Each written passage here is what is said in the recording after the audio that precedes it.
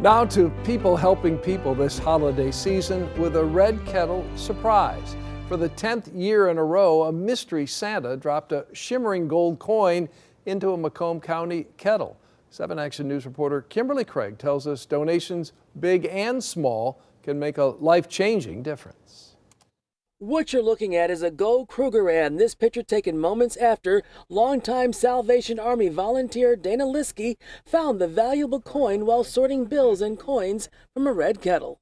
I was looking at the coins and I just seen this big gold coin and I was like, is this a gold dollar or is this a Krugerrand? It was indeed a rare 1980 South African Go Krugerrand.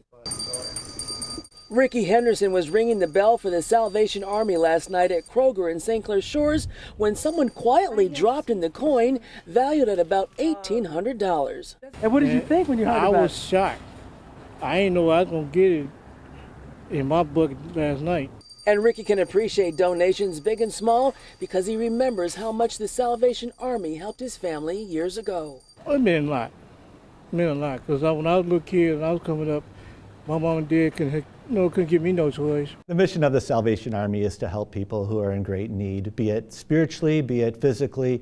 We want to make sure that people's lives are better. Major David Mink says the donations make it possible for the Salvation Army to provide food, clothing, shelter, and other support to so many people in need. We see the homeless, and there is just so much of folks who live on the street, and our shelter here, the Match Shelter, has women, children, and those who are just discarded in the community, and we give them a safe place to stay, warm food, and then counseling to make sure that they find a better outcome. And it seems this is not the first time our mystery donor has been so generous. The Salvation Army says every year for about the last 10 years, someone has left a valuable gold coin at this same Kroger in St. Clair Shores. Every little cent helps.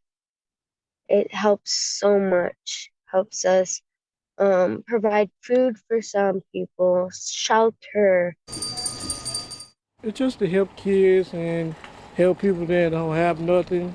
Like I didn't have nothing when I was coming up, so I just do it for that. Kimberly Craig, 7 Action News.